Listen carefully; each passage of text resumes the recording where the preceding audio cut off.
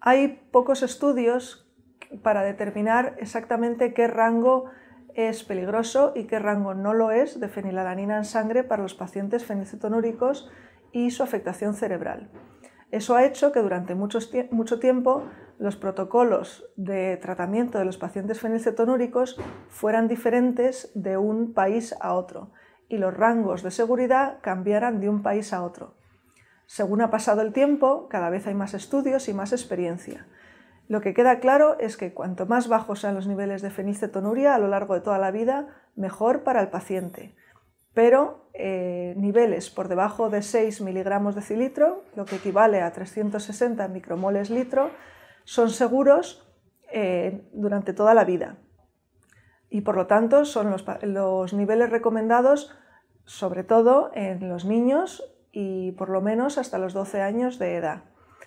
En Europa entendemos que el conseguir unos niveles por debajo de 360 micromoles litro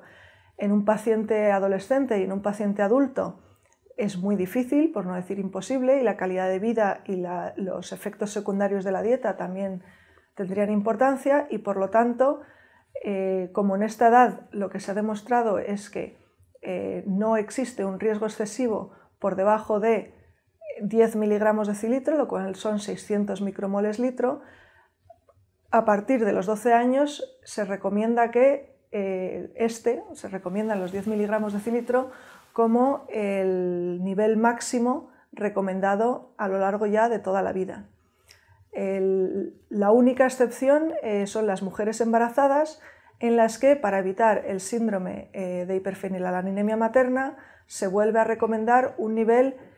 por debajo de 6 miligramos decilitro, lo que equivale a 360 micromoles litro. Estos niveles son los que se han visto recomendados por el reciente protocolo de seguimiento y de tratamiento de fenilcetonuria europeo.